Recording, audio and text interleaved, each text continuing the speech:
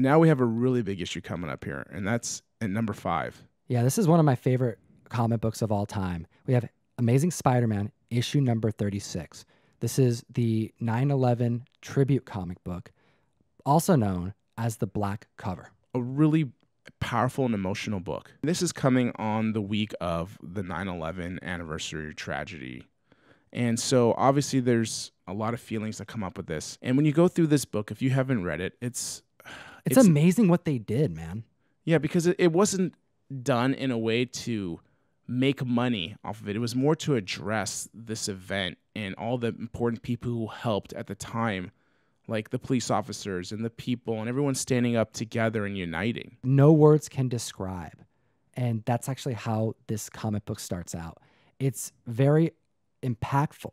And if you read it, you'll understand why this comic book is a prized possession for a lot of collectors and one that's still sought out after. It literally came out in 3 weeks' time, and usually it's going to take 3 months. We have issues of this book going for $50 average sale. Yeah, and we're seeing a lot of people trying to find those books with the signatures on them of the creators, and especially Stan Lee. That's right. And those books go for over $1,000.